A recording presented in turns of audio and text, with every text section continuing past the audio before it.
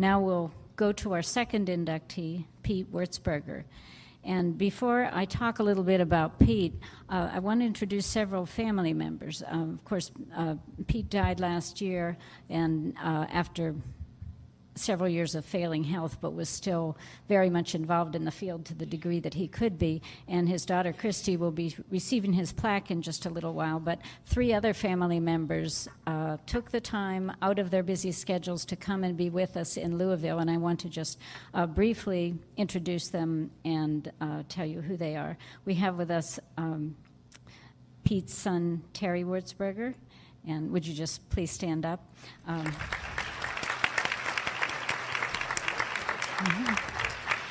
And his niece, Debbie Bounds. Okay.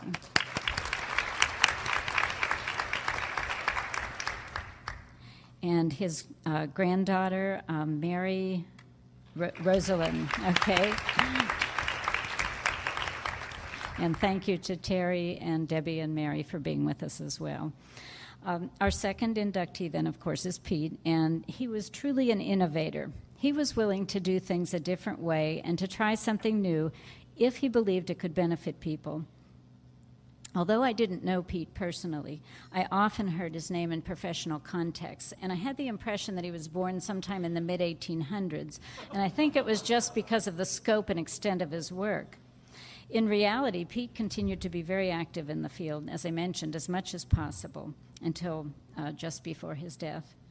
He was born in Sibley, Illinois in 1924, and he served in World War II as a torpedoes mate, second class.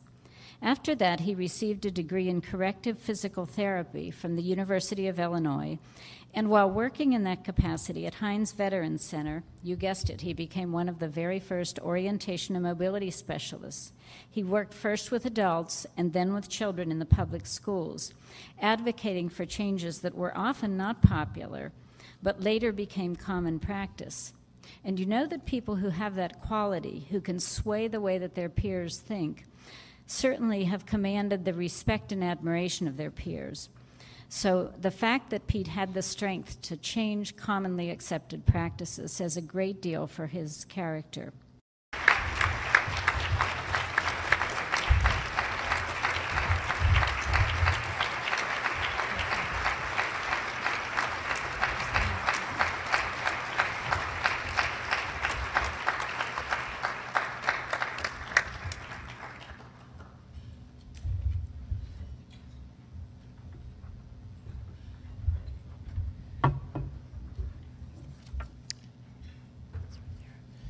Hello, my name is Kristie Wurzburger, and Burdell Wurzburger, who everybody knew as Pete Wurzburger, was my father. With me tonight is my brother Terry from San Jose, my niece Mary Rosalind from Truckee, California, and my cousin Deborah Bounds from Carrier, Mississippi. My oldest brother Steve, Mary's father, couldn't be with us tonight because of health issues. Well, you all know we lost my father last year. You may not know that we also lost my mother 5 months earlier. Their close passing has been difficult on my family, but at the same time it seems oddly appropriate since they'd known each other for over 70 years, married 66 of those years, that they went so close together. Those last 6 months after my mother passed away were very hard for my father. In addition to being a good father, he loved his wife deeply. Like tonight, I am so very glad that we could be there for him, for both of them, when it mattered the most.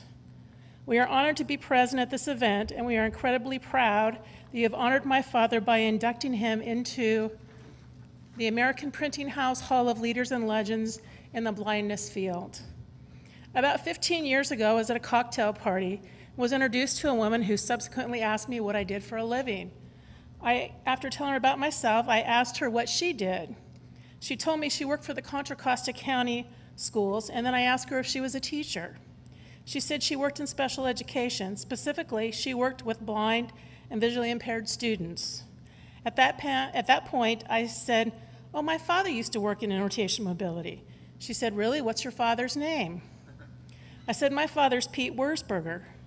She looked at me, she said, "Pete Wurzburger is your father?" And I said, "Yes." She said, "Oh my God, your father is a legend." Looking back now, perhaps that conversation was a sign of things to come. I can't tell you much about what he did during his working life. I can only really share with you what I know about him as my father. When I grew up, I don't ever recall my father ever complaining about his job, unlike a lot of my friends.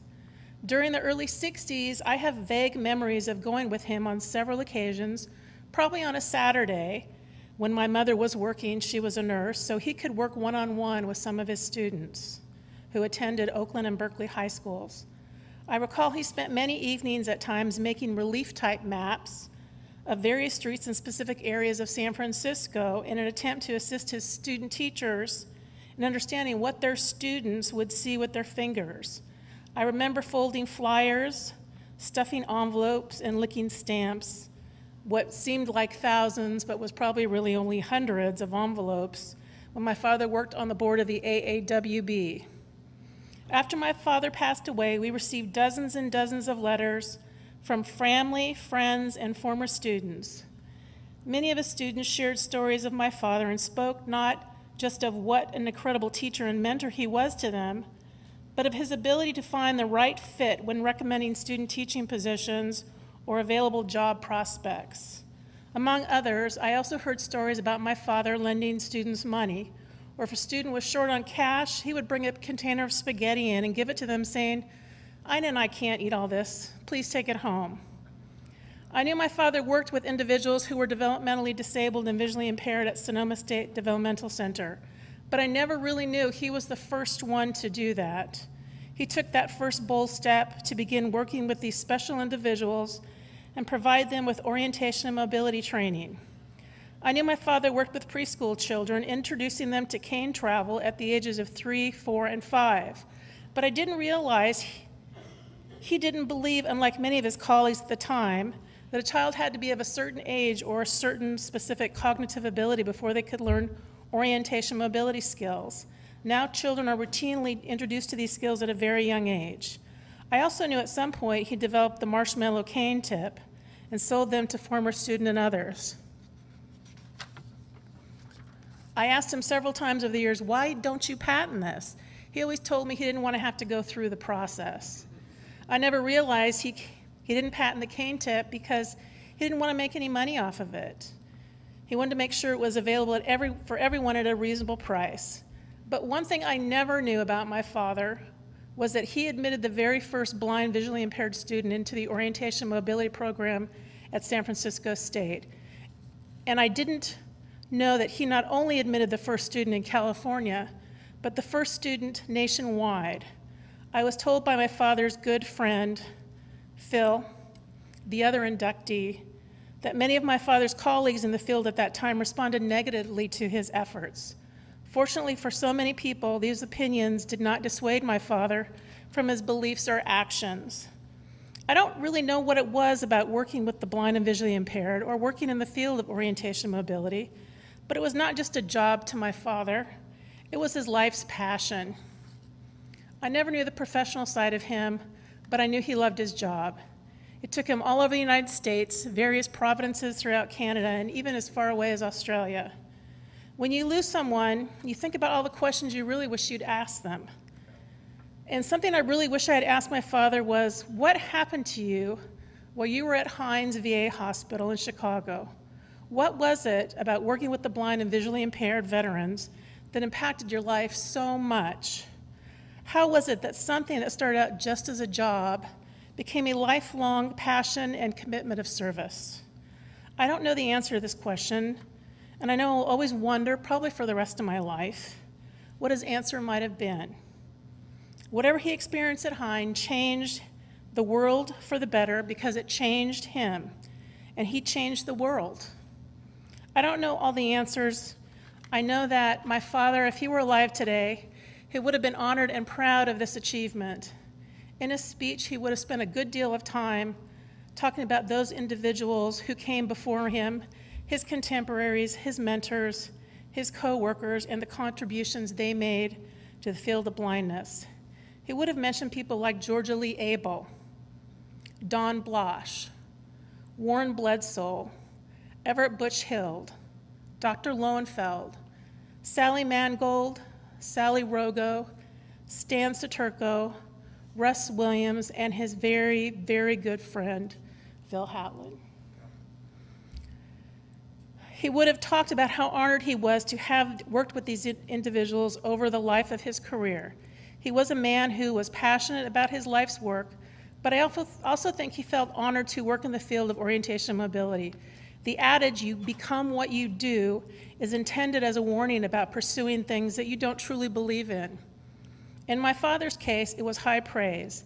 As I said, he truly loved what he did. On behalf of my family and our many friends, I would like to thank the American Printing House for the Blind for bestowing this great honor on my father.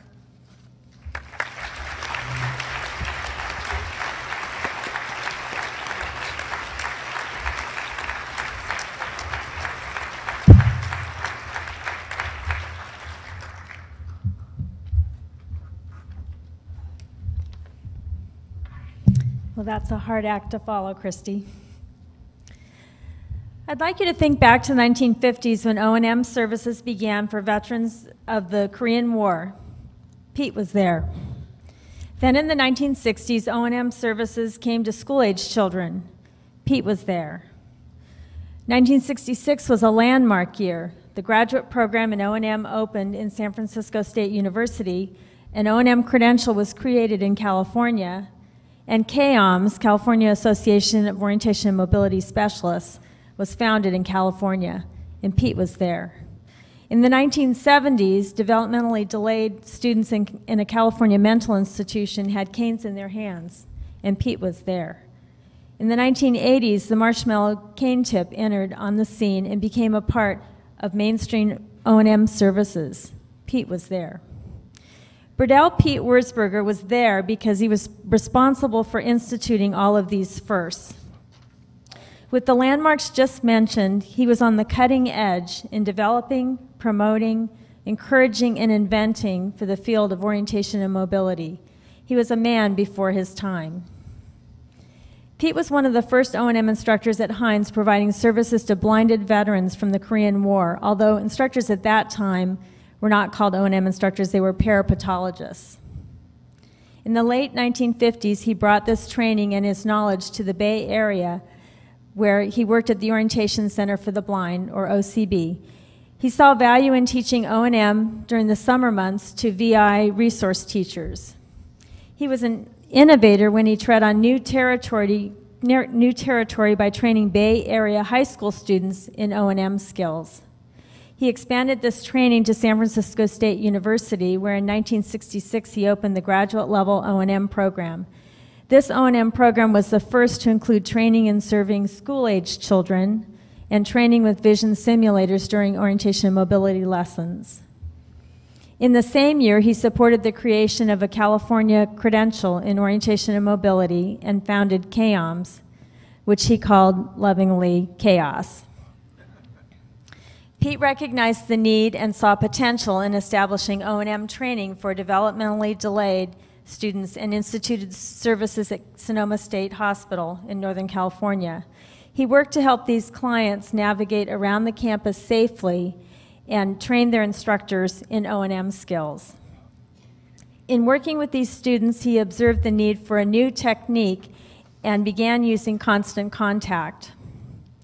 It was then that he developed the marshmallow tip, which is widely used today by probably 50% of the cane users.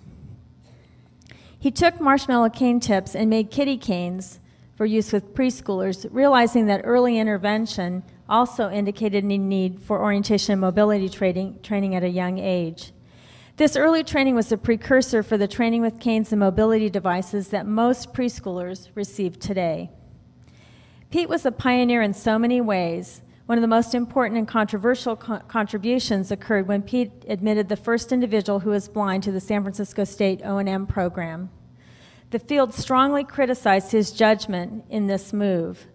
Currently, however, seeing an O&M instructor who is blind is not uncommon, and many individuals who are blind are enrolled in university O&M programs. Pete's email address was petewu@astound.net. Astound.net. He did so many things to astound us with his firsts. His innovations changed the field forever. He accomplished all of them quietly with little fanfare. My gratitude and that of O&Mers everywhere to the Committee of the Leaders and Legends Hall of Fame for recognizing the innovation and genius of this giant in the field. Pete the man was soft-spoken with a wonderfully engaging smile. He frequently delighted in sharing a joke with friends, colleagues, and students. He was a professional, an innovator, a visionary, and a leader. He was there to institute numerous firsts in the field of orientation and mobility. He's not here with us today, but fittingly, he has earned the incredible honor and recognition of being a leader and legend in the field of blindness and visual impairment. His ideas, innovations, and inventions will continue to lead the field into the future.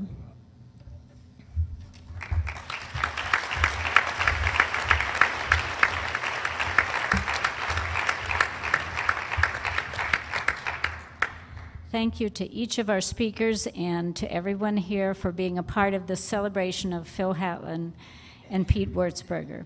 We hope that this opportunity will send us each back to our own jobs and to our homes with new incentive to do well, because we have that incentive and that motivation through the leaders and legends in our field. This concludes this evening's ceremony. Safe travels to all. Thank you.